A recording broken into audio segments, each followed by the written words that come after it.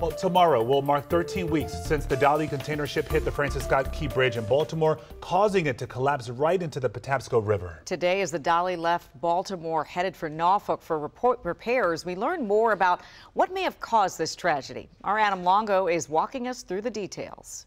A lot of moving parts and pieces to the Key Bridge collapse story. First to the moving part, the Dolly, the container ship that brought down the bridge on March 26. It has left the port of Baltimore. 4 tugboats assisting this massive vessel as it moved out towards the Chesapeake Bay for the first time in 3 months. Now, just before noon, traffic was brought to a complete stop on both sides of the Chesapeake Bay Bridge as the ship was, as you see, escorted underneath it by the Coast Guard. The Dolly now headed to the Port of Virginia in Norfolk. That's where crews are going to work to repair the front end damage from the collapse. The Coast Guard said the ship was sailing under its own power with a full crew of 22 and 6 salvage experts.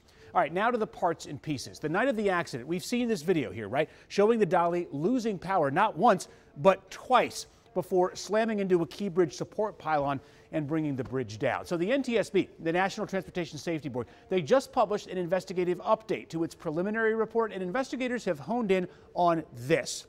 This is a piece of electrical equipment called a terminal block, and this is what may have caused that power failure before the ship crashed into the bridge. Now, terminal blocks connect wires together. They come in all different shapes and sizes.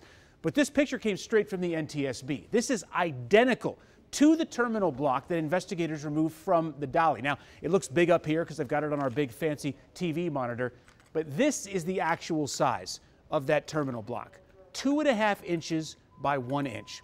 Now, I found that actual terminal block on a distributor's website, and it costs $2.17. So while investigators are examining that and the wiring that was connected to the block, it is possible that the failure of a $2 part is what caused the Key Bridge catastrophe. Adam Longo, WUSA 9.